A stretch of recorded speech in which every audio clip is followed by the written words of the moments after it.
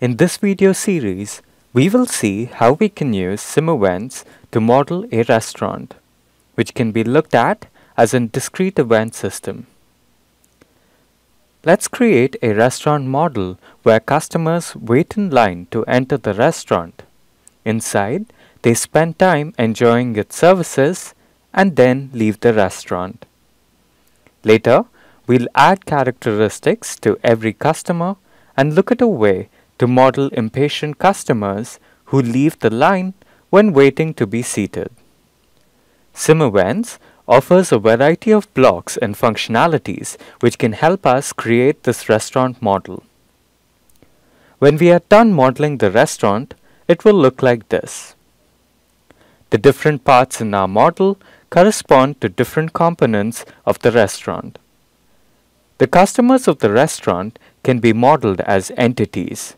We will use an entity generator block to create entities and pass them through our model. Attributes can be used to store characteristic information about every customer. We will introduce attributes into our model using the setAttribute block. These attributes can be accessed using MATLAB functions with the help of the attribute function block.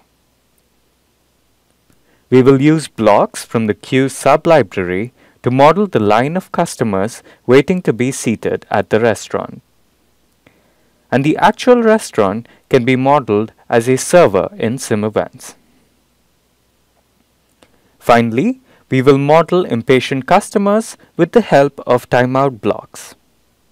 When we run the restaurant model, we can query for different information about the system, such as average wait time to a table, or information about the customers entering and the number of potential customers who leave before being seated, which could represent loss of business.